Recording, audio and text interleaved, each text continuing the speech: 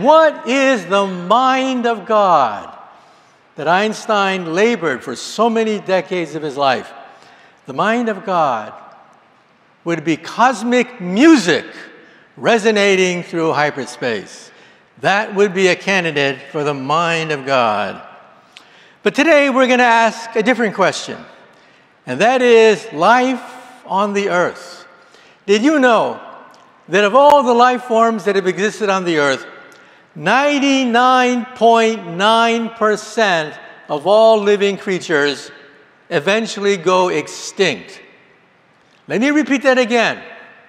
99.9% of all living creatures eventually become extinct.